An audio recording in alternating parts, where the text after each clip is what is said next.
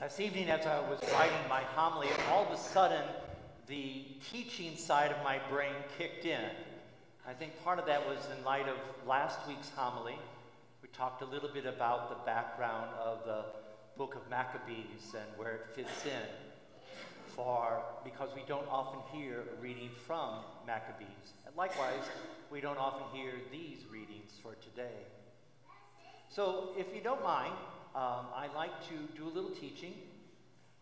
The good news is there is no quiz, and you can wake up when the teaching's done.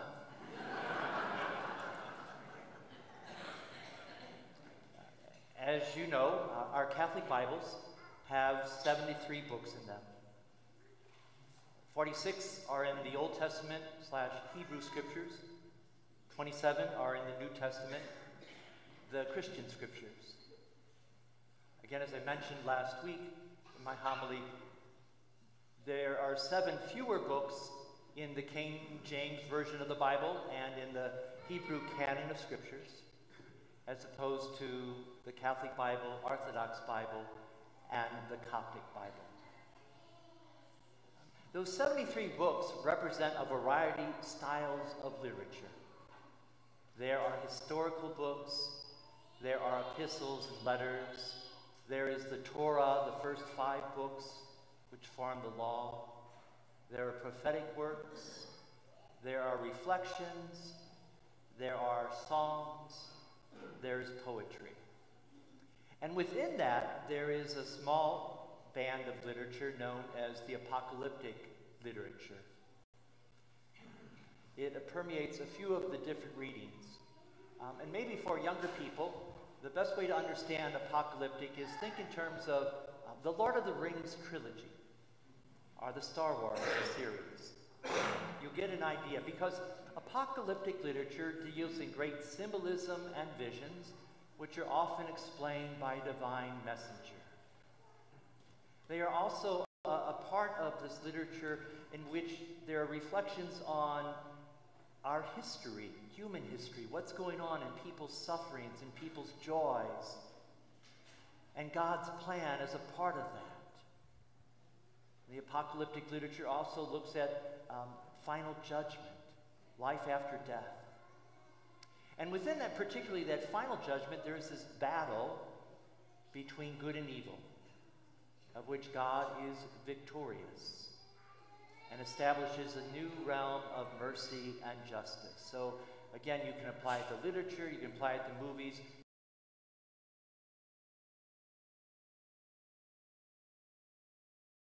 Samuel,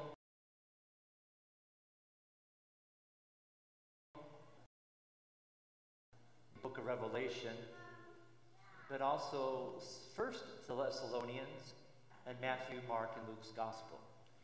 But you also could include today's first reading from the prophet Malachi in that style of literature.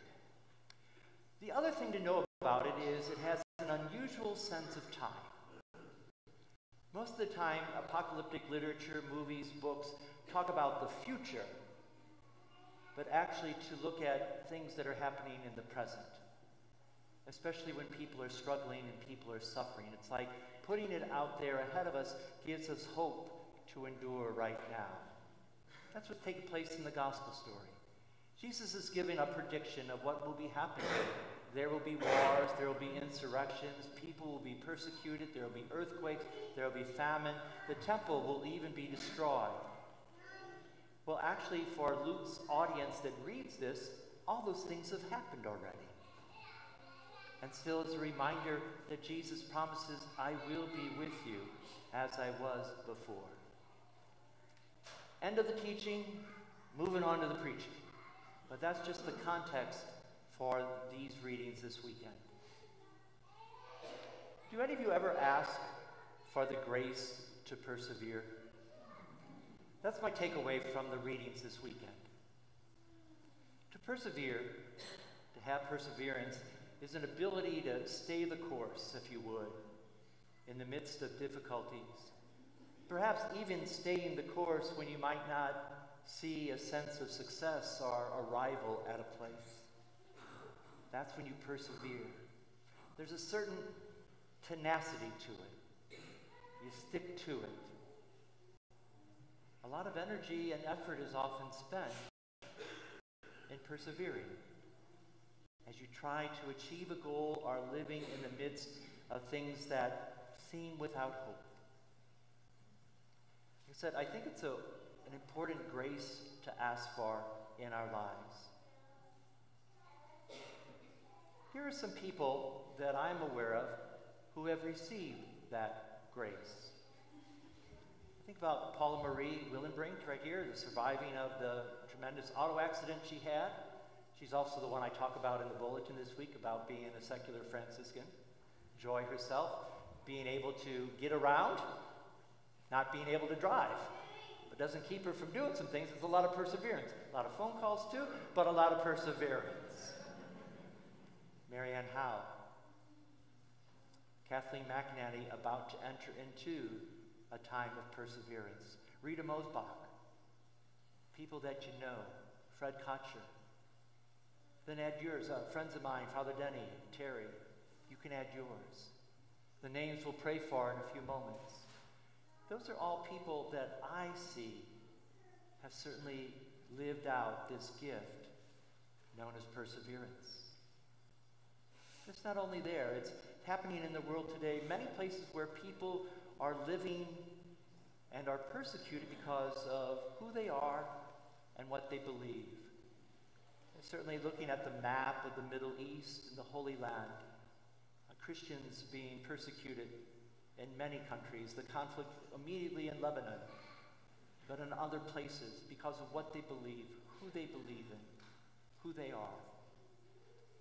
On my calendar, I keep a running total of different anniversaries. Yesterday was the 30th anniversary of the death of 6 Jesuits, their cook, and her 16-year-old daughter in El Salvador. They were killed by a unique unit from the Salvadorian army.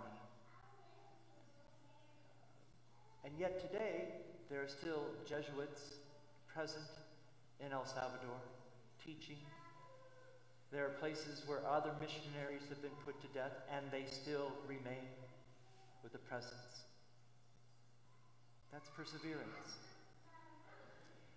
As I look at many of you, this is an experience of perseverance. Not that you've endured my homily, but that with all that's going on in the church, sin, the cover-up, the crime, you're still looking for your identity and your place to be here. That's a great witness. Think about people who battle an addiction, or a sin, or a cross they continually face. A lot of perseverance needed in all those. We talk in terms of they work their program.